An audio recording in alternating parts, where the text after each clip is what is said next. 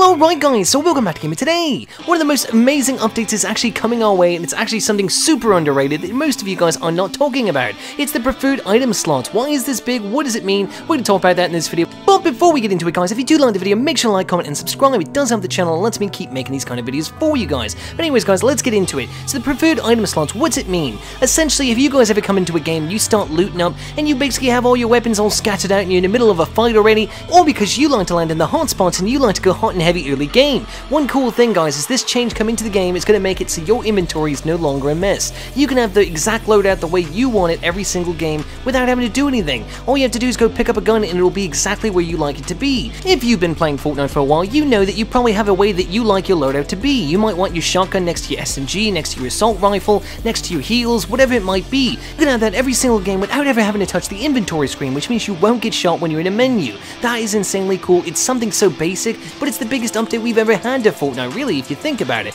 This is a change that we've all wanted. I mean, everybody out there knows that, you know, it's annoying to be in the inventory system. It just is, because that takes you away from the fight, takes you out of the battle. I mean, sure, you might be able to run somewhere and hide for a little bit and change your inventory up, but it's not needed anymore. And honestly, this is a welcome change. In the comment section, guys, tell me, have you ever lost a game because you were in the inventory screen making your loadout just the way you wanted it? I know I have. I'm pretty sure everybody's guilty of that, being in a menu when getting shot down. This isn't going to happen anymore, guys. That's the amazing thing. I wanted to share this with you because, guys, it's super underrated. Nobody's talking about it. You should be. This is big. Next update's going to have some bad stuff in it. I'm not going to talk about it here. We're going to have a separate video, but it's going to have this, and this is amazing. Anyways, guys, hopefully you did enjoy the video, and if you did, make sure to like, comment, and subscribe. Let me know in the comment section down below, did this video help you? And if it did, let me know. I'm curious. Anyways, guys, until next time, it's been Gamer Today.